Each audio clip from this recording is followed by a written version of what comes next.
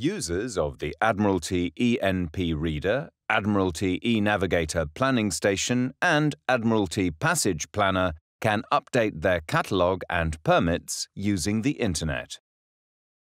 From within the application, click on the Update Catalogue and Permits homepage tile.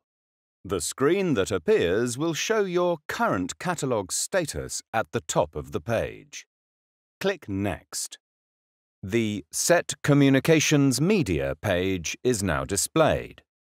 Choose the Internet option. Then click Next.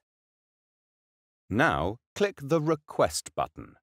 The application will now communicate with the UKHO to update your catalogue and permits, displaying the message Requesting Catalogue and Permits.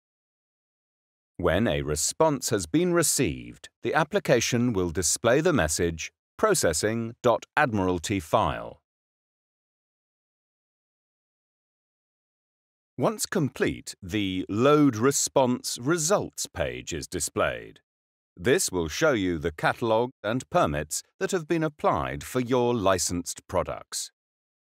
Click Finish and close the wizard menu. Your catalogue and permits are now up to date.